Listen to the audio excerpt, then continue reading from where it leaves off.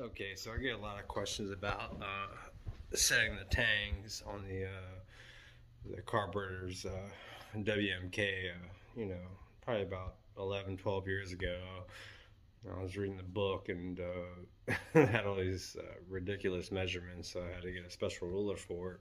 And then when I put everything back together, the inconsistencies, the carbs would be leaking or there wouldn't be enough fuel. So I thought to myself, there has to be a better way to actually set these carbs.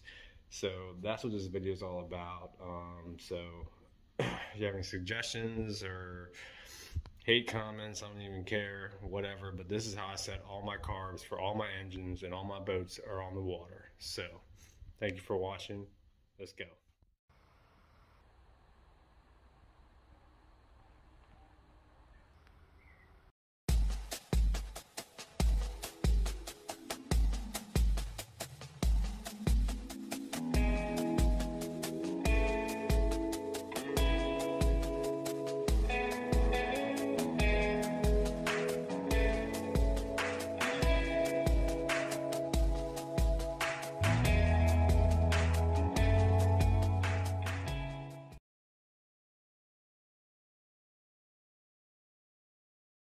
Okay, so what this video is all about is properly setting the tangs, which I have in my WMK video, but I still get a lot of questions about it. Now, I've ultrasonically cleaned the carbs on the 1500, which, I mean, they look really good. So what I'm going to do is use the bottom carb, just because it only has one tube. These you might have to get a little creative with and close that. And the same with this one. This is the top carb.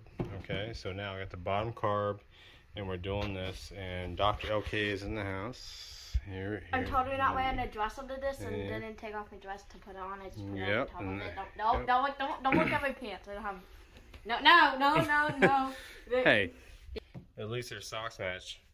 That's a plus. Okay, all right. So now we're going to video how to properly set the tangs. I know there's all types of measurements, like 3/16 of an inch, which I've never used them. I've been doing this for about 12 years now. I mean, maybe over a decade, whatever you want to call it. And I've never had any issues with any of my engines. 1 million decades. All of my boats are on the water. And that's what matters. So I'm gonna hand it over to the Dr. LK. I'm gonna show you how to properly set these tangs. Okay? You all know I check I'm recording, so here it goes. Okay, so the tangs drop. I mean, you can see. I'm sure there's a measurement there. It's probably like 1/4 inch or something like that. But what do you want to show the camera? Yes, on the camera. Yeah, back up maybe just a little bit. Okay, so what I did was just connect a tube here, just so I can blow air, because if air can get through, fuel can get through, which is called flooding in your carbs. So what you want to do is just set this on a flat surface, just like that. When you blow in here, nothing should pass. Yep, so nothing can pass, okay? So now, as soon as you lift this up, the air should automatically just go through there.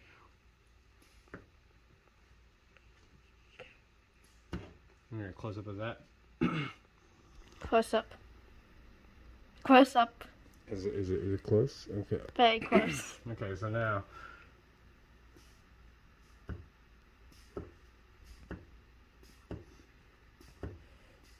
So as soon as you lift up off the flat wood, it should release air / fuel into the carburetor system.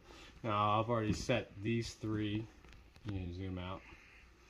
Oh, my finger was in the way. I've already set these three. I've cut off the back drag tube, as you can see.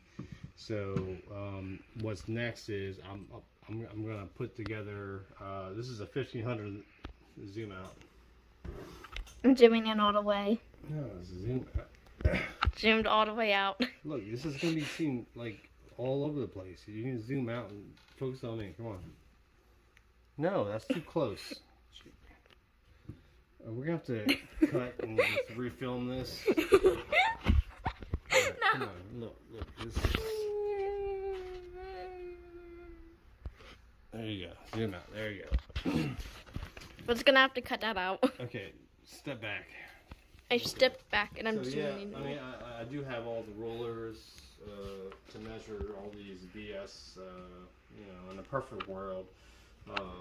You know, some of these bigger Mercury's might get disturbed by this. Whatever, you know, I don't really care because all my boats are in the water. But like I said, this is the method to do it, and the reason why is because of the way that the fuel flows. Now, I don't have a straight edge, so I'm going to just use a wrench to explain this. So you're going to have to come up here. Okay. Now you go higher. Now you go higher. Then you look down the throat of the carb. Okay. No, come stand over here.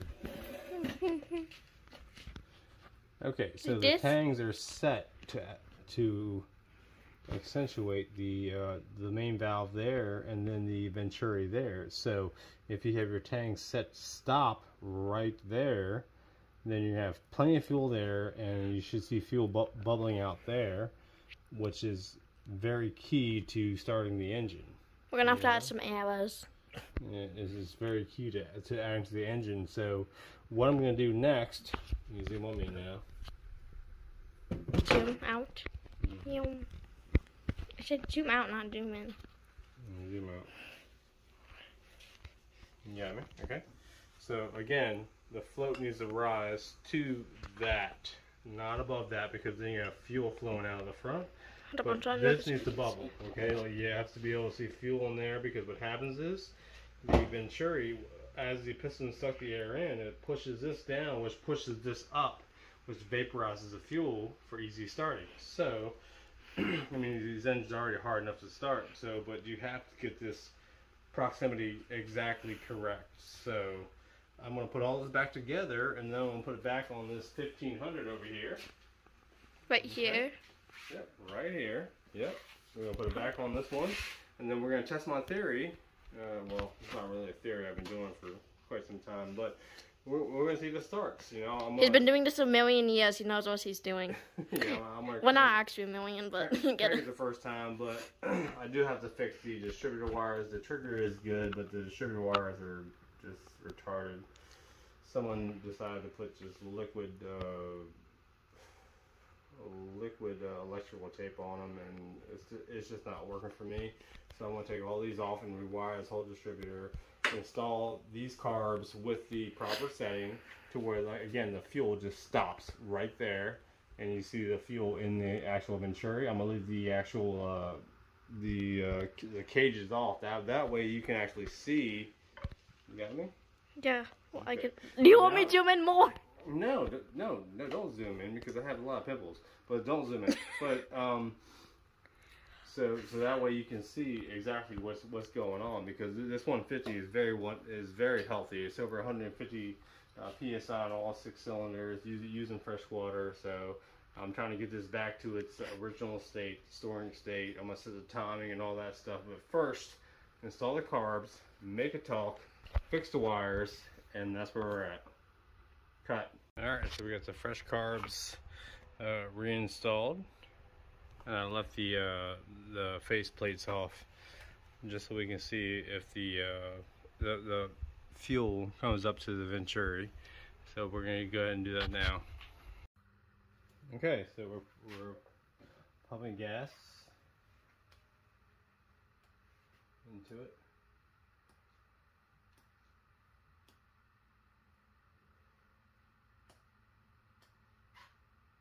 I feel like the fuel pump may need to be rebuilt. Okay, alright, so we're going to test these venturis here. No fuel.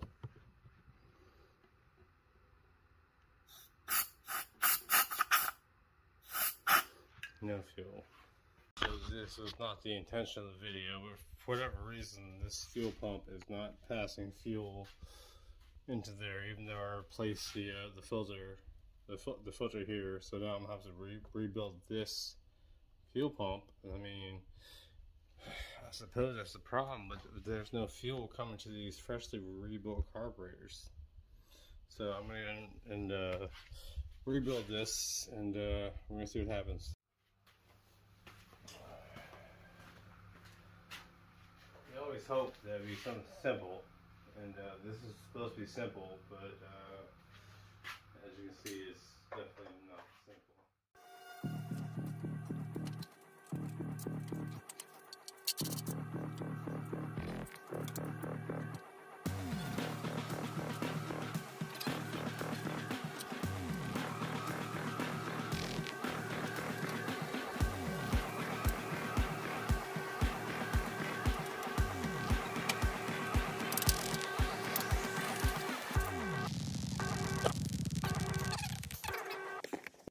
Okay, so you can see the Venturi, the fuel in the Venturi right there, and you see the fuel in the Venturi right here. I'm trying to do this.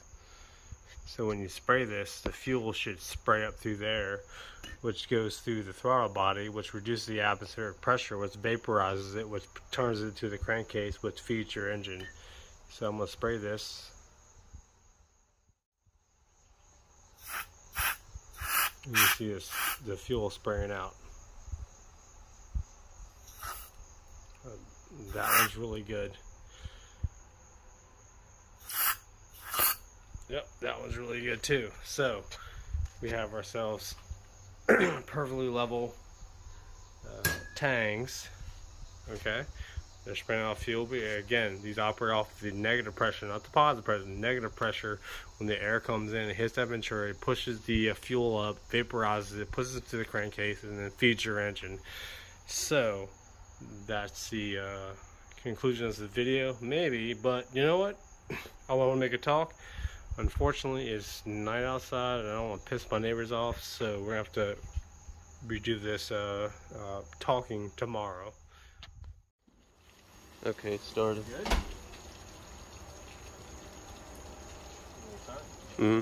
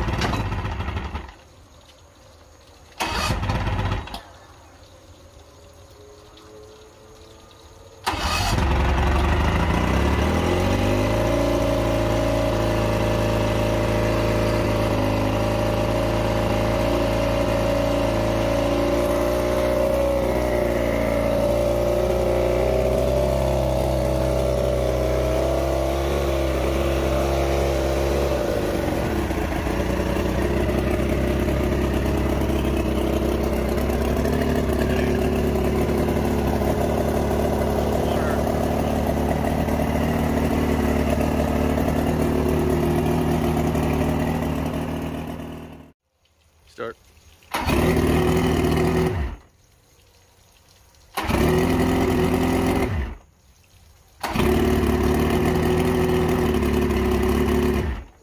So obviously it needs a brand new impeller, so which I'm going to do that, but as far as I can tell, this is a monster. It's a beast.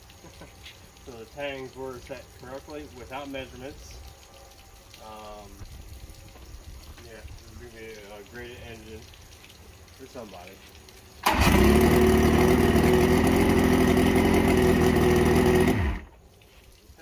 we just have the cooling system in check, and we are good.